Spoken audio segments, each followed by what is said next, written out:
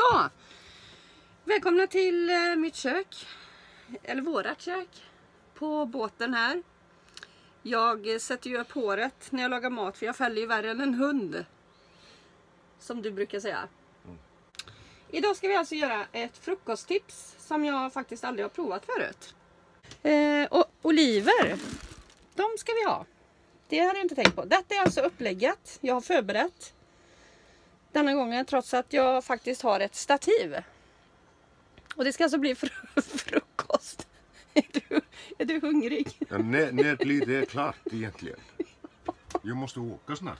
Ja, jag ska skynda mig. Jag hade tänkt att ta en macka bara, men då ska det bli en buffé. Nej, det ska inte bli buffé, det ska bli stekt macka. Jaha. Ta en macka då. Här gubben. Nej. Så gubbis. Ja, jag fick inte äta någonting förrän du är klar. Okej, men då fortsätter jag.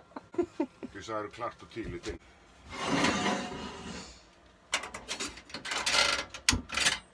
Nej. Så där, nu börjar det ta fart här. Då ska vi alltså in och se vart stekpannan är här i... Där. Jag har lagt en sån där arm istället som man kan böja.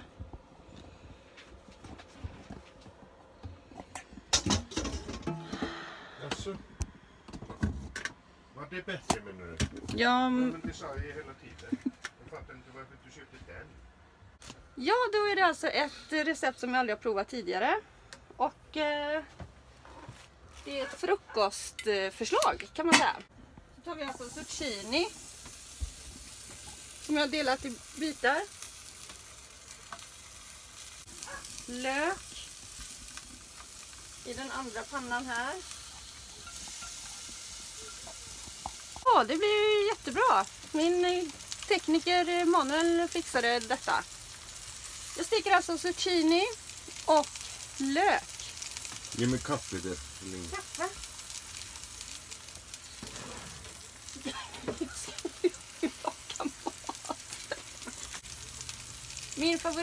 Mitt favoritverktyg. Rysslar vi runt lite grann. Det här är ju alltså ett recept som jag har kommit på idag. Du vill ha svarta oliver, va? Ja. Ja. Lite sälta tänkte jag. Nu ska vi ta och skära oliverna i... Ja, vi delar dem bara. Det var värst vad hala de var. Det är ju lite... Kanske i coronans tecken inte ska pilla i burken, men jag tar upp en sked. Jag har ju redan pillat.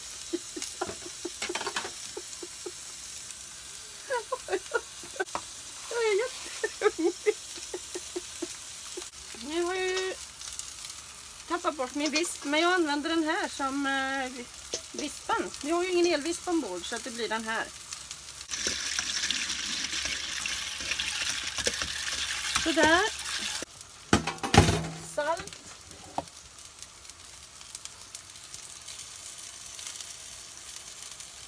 Och lite vitpeppar.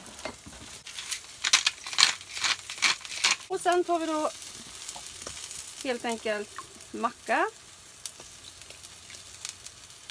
Ja, men det är vanlig fattig ryttare bara. Nej, det ska bli med...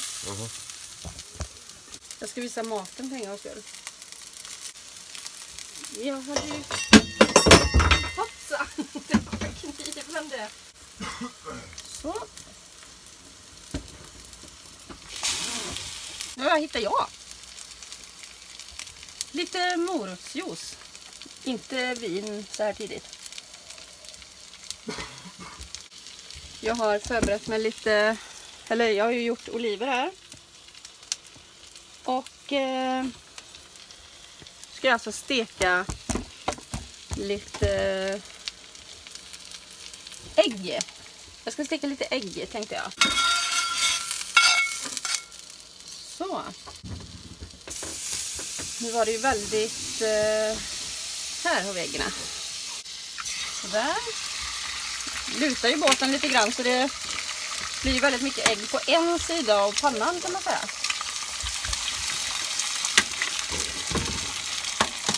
Men det gör ju att man får plats med fler ägg än vad man hade fått plats med annars. Så det gäller att bygga på ner först. Den här kan jag stänga av. Då tar jag alltså upp mackorna här. Nej, varför stängde jag av den? Jag ska ju steka skinkan. Vart la jag skinkan? Där. Så.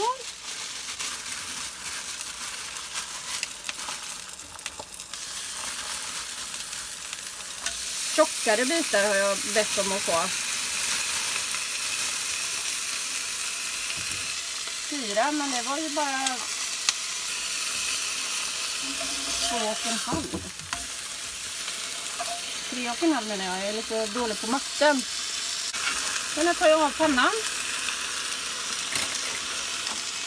Eller spisen. Rättare sagt. Då ska vi alltså göra mackorna. Med oliver. Då har vi ju alltså gjort en frukostmacka här. Och jag ska lägga det på ett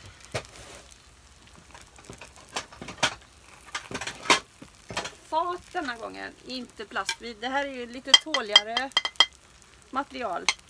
Klarar seglingar och sånt. Tar jag alltså mackan.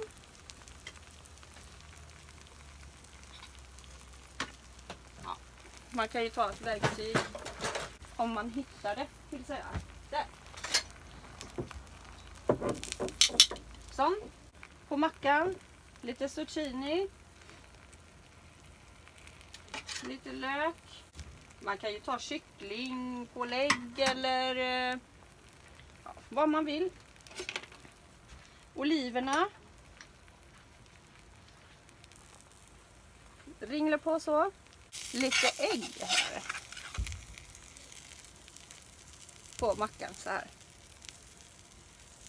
Väldigt gott. Jag har spottat ut snusen här bara så jag kan smaka. Det var inte så lätt att smaka. Ja, det här kommer bli jättegott. Så, jag tror jag äter så här.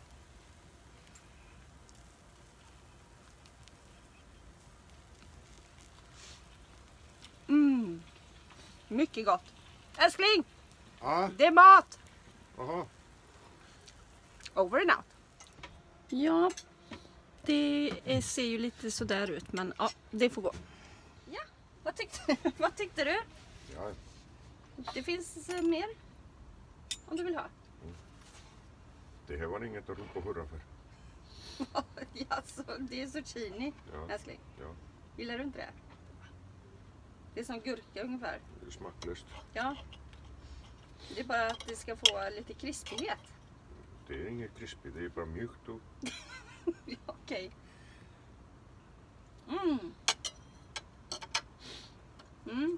Lite mer salt.